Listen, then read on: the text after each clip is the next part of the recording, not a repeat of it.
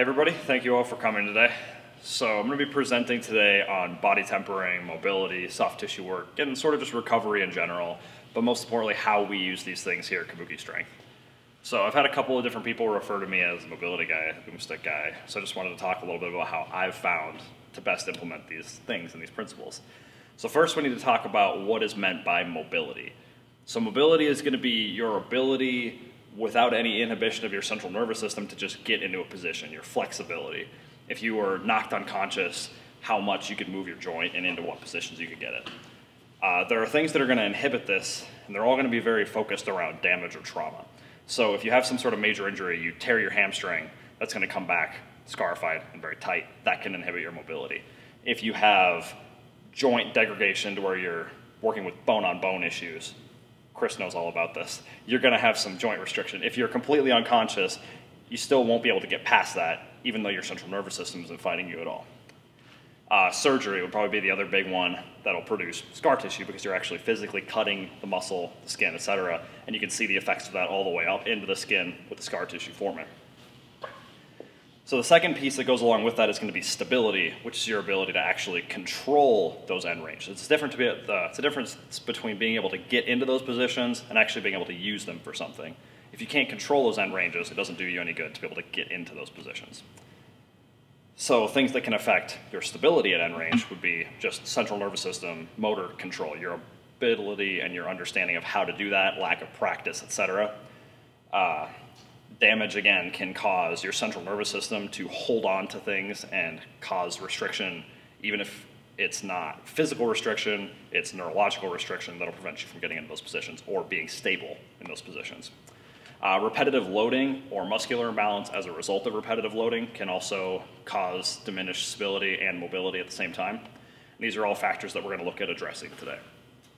So to break this down for lifters and athletes, like I said, your body needs to be able to get into a position and be able to use those positions under load. So on top of making sure that you have these ranges, you need to be functional at the end of them.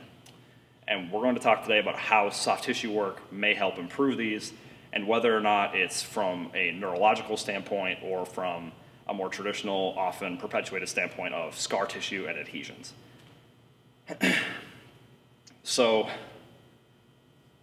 there's a common idea that when you don't move a muscle or a muscle just gets very big, very tight, things are going to get stuck together and they won't move because there's scar tissue there. And then doing things like soft tissue work and foam rolling, using pressure will help break those up. There's a lot of research that doesn't show that that's the case and that is a lot harder than that to affect actual change in a muscle. So the model that we've kind of been operating under is the model of neurological effects. When you repetitively load something, the muscle is going to be chronically tight and turned on. And when you do that enough, it won't be able to let go and turn off. So part of how we're going to use this soft tissue work is to help those muscles relax and let go so that you can get into the positions you need to get into, use them safely. So a quick anecdote and how I got started into this sort of thing was back when I first started squatting, I had almost no ability to get into a deep squat without some sort of compensation in my low back and knees, etc. So what I was doing at the time was just foam rolling because I had somebody tell me to get a foam roller. So I would take about 2 minutes on each of these and I would go slowly up the outsides and insides of my quads and my glutes. And after that, I was able to squat. Now at this time, I wasn't trying to go for peak performance, I was just trying to be able to squat well, because that was more important to me than the weight I was moving when I first started lifting. And once I did that, I would not mess around and do nothing for the next half hour. I would immediately go from foam rolling into squatting and loading those positions. So that's how we're going to talk about making this effective and more useful, is actually loading and using these new ranges that you can unlock with this soft tissue work that we're talking about. So what you want to be doing is unlocking this range of motion, but then building and gaining mechanical leverage in that range. And how you're going to do that is going to look very different for each person. Some people that are just coming off of an injury, loading for them might look like removing restriction and then just being in a quadruped position, sliding back into a squat position on their knees. Other people, it might look like getting under a 700-pound squat and moving it. It's going to be very different for each individual. Everybody's got different needs. So that's how we're going to scale some of these things. And from there, I want to talk about different tools and different methods that you can do this or achieve this by. So everybody's sort of familiar with a regular foam roller or a rumble roller, common everywhere, as well as like a lacrosse ball or a softball. These seem to be the tools that people tend to use the most. And there's hundreds of other mobility tools, and they all seem to fall into this archetype of something that's shaped like a roller or something that's shaped like a ball. Now, the rollers are good for providing this sort of global shearing pressure across a muscle, and balls and things of that nature are designed for a more targeted pinpoint pressure. The tools that we have and that we use at Kabuki Strength, the boomstick and the pain pill, kind of combine these both because you can use them in the long way and get that same sort of global shearing pressure, or you can use them just with the machined ends and you can get that targeted pressure, which we then use to move after pinning down tissue.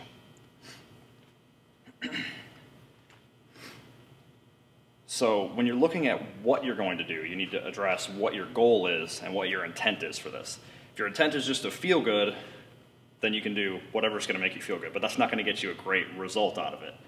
You need to look at, if you're just trying to get your shoulder to be able to move into extension and internal rotation to get to the bottom of a bench without compensating forward so that you're not trashing your shoulder, you need to just achieve that with minimal inhibition and then go load that.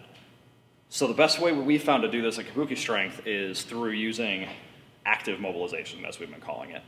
So we've been finding high payoff points, taking some sort of implement, generally the boomstick or the pain pill, pinning down these spots, and then moving the joint through that range of motion that we're trying to achieve and unlock.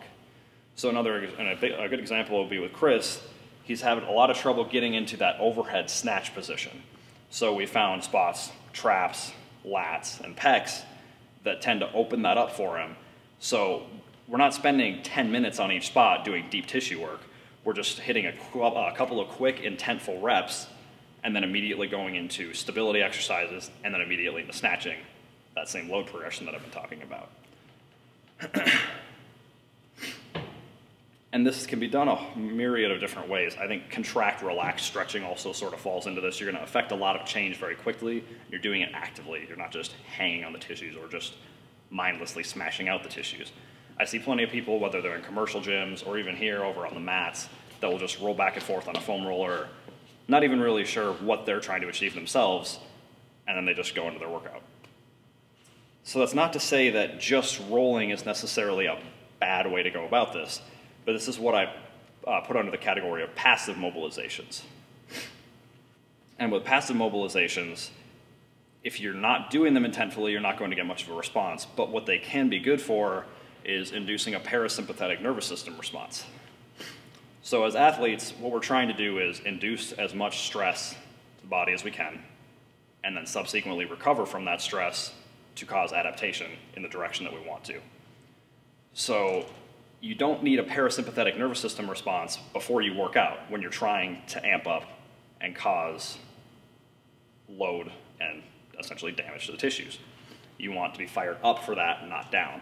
But after your workout and after you're done at the gym for the day, you need to be back down so that you're not needlessly turned on and using energy that you could be allocating towards your workouts.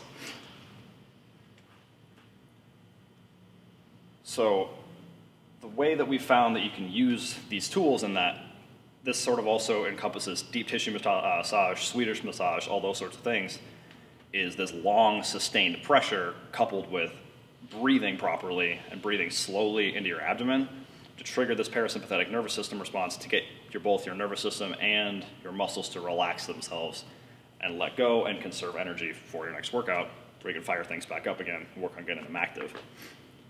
So the parasympathetic nervous system talk kind of leads us into this idea of just taking care of yourself outside of your training to maximize your adaptive potential. So this covers hydration. A lot of people are using this stuff as triage work, and there's all sorts of little things that you can use to not constantly feel like you need to do this triage work. For some people it's hydration, some people it's lifestyle. There's all sorts of different things that can cause it. So hydration, if you picture even just a steak, which is even dead flesh in itself, versus beef jerky, the difference there is going to be moisture. And if you look at how differently pliable they are, that should give you an idea of what it's like when your tissues are hydrated versus when they're not, even though that's an extreme example. So being adequately hydrated, and not just water intake, but also salt, potassium intake, very important for maintaining your pliability and mobility of your tissues, even that can be simple and cause restriction. The other lifestyle thing that's going to play huge into your recovery is going to be sleep. If you're constantly sleep deprived, stress levels are going to be extra high, and even that can manifest in tissue tightnesses. A lot of people carry their stress up very high, breathing patterns are not as good. It's all suboptimal for athletic performance. So this all kind of goes back to the idea of intent and using these things in a way that's going to maximize your recovery when you're not just using them to mobilize for positional improvements. Ideally, you'd be able to come in here and not have to do any of this stuff. As I said before, this is triage work, and you want to do this as minimally as possible, but as much as you need to.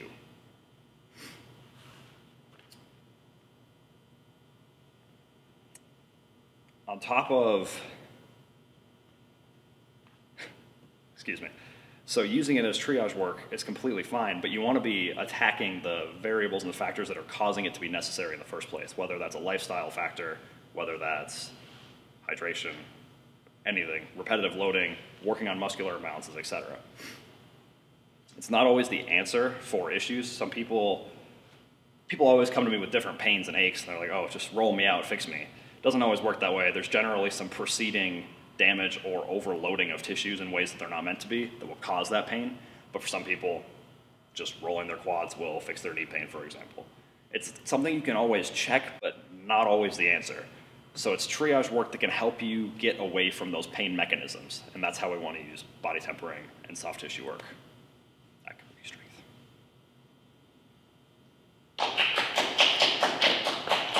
Well done. Does anybody have any sort of questions or anything?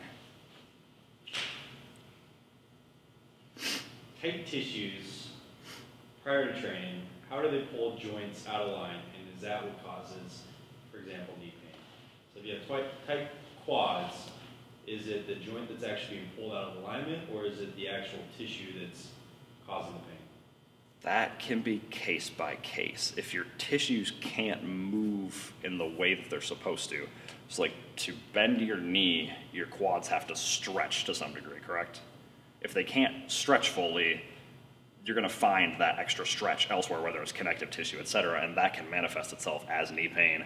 It can cause impingements of nerves, all that stuff. So, like I said, case by case. How much pre-training soft tissue work is too much? Like I said, it's as needed. So when I first started squatting,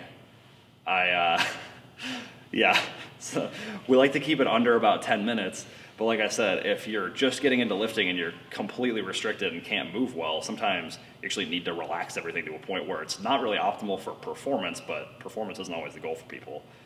If you're trying to perform as a high-level athlete, you want to do just enough to be able to perform safely.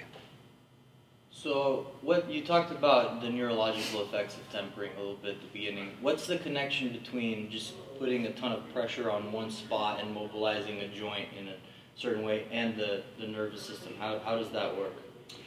There's a couple different theories on that. Part of it is that just the pressure will sort of distract the nervous system while you move it through those joints. There's other theories that it's the stretch receptors in the muscle, because you're not stretching it like if you were trying to stretch your hamstrings, but you're still pulling the tissues apart if you're putting pressure into them and creating expansion in that way, if that makes sense. Yeah, and how long does the effect typically last? I mean, everyone sees how drastic the difference is after a session, but how long does it last? So that's very individual, and that also goes back to the idea of intent. So if you spent an hour working on stuff, you're going to have a longer lasting effect than if you spent 30 seconds doing it.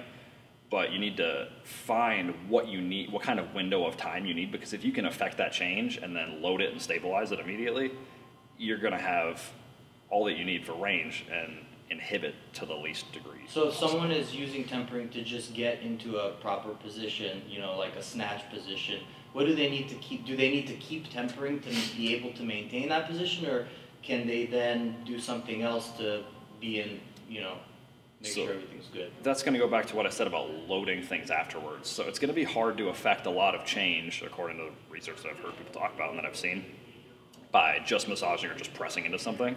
But moving and loading is what's going to actually affect change in those tissues. When somebody does their first snatch, their body is going to respond totally differently than when they've been snatching for 10 years. And they're going to be much stronger in those positions because they've loaded their tissues in those positions time and time again. So just practicing your movement and getting into moving is going to be the best thing you can do for that. So how frequently should you do the soft tissue mobilizations in order to see more permanent changes? Like I just answered to Andre's question, I think it's going to be about loading the tissues afterwards to see permanent changes. I think these are very temporary changes that open windows of opportunity to make permanent changes. How would you define load? Is it enough to goblet squat, or do I have to squat heavier? So like I said earlier in the presentation, it's going to vary from individual to individual, but really any type of load depending on what you're trying to affect and what you're trying to correct. So for some people, loading is a body weight squat, and for some people, it's a leg press with 700 pounds or whatever. Like, it's going to look different for each individual. So one of the common tempering things that I've seen is just loading up the posterior chain with hundreds of pounds. That's not, there's no movement, it's not active. Yes. What's the effect of that? How does So that you're work? talking like Donnie Thompson's Right. body tempering stuff, right? I think that falls into the same category as that long, slow pressure, where you're just holding weight on that muscle, and I think you get that same parasympathetic neurological relaxation effect from it, because it's just it's that same sustained pressure. It's just not actually moving over the muscles. Do you have a prescription pad? No, I'm not a doctor. I don't even pretend to be one. How do you, when you use the boomstick or the pain pill, specifically maybe for a pec, lat, how do you pinpoint where to actually place the implement? You looking for more of an insertion point or an origin, or just wherever it's tight? So part of that is experience. I've kind of found high payoff areas, but actually through the implements you can sort of feel just how much give a tissue has, and you can feel that with your hands too. There are certain spots on it that you can press right into, but certain spots it'll fight you really hard just on a superficial level. And your tissue should be able to take pressure, and they should also be pliable enough that you can press into them, preferably without pain. So if you find a spot that you can't, like even just lightly touching it causes discomfort, then put some pressure there and you can work through that, clear that up, change it, and then load it. So for the beginner, I think most people, when they feel pain, that's where they want to put the pressure. The same with the massage, that's where they feel they're getting effect. That's a good starting point. In my experience, yeah, that can be a good tell. It doesn't necessarily mean, like, it doesn't have to hurt to work either, especially from the recovery standpoint and just trying to get that effect out of it. But yeah, that can definitely be a good indicator that that's something that needs to be worked on. Do people need like a pain pill or a boomstick to start tempering, or is there other ways, more simple ways Not they at can all. experiment? Like, you can use a foam roller. That stuff just works extra well because you don't have to, for instance, roll out your quads and hold a plank position, where you can actually let your body relax and just focus on the tissue that you're trying to affect change in.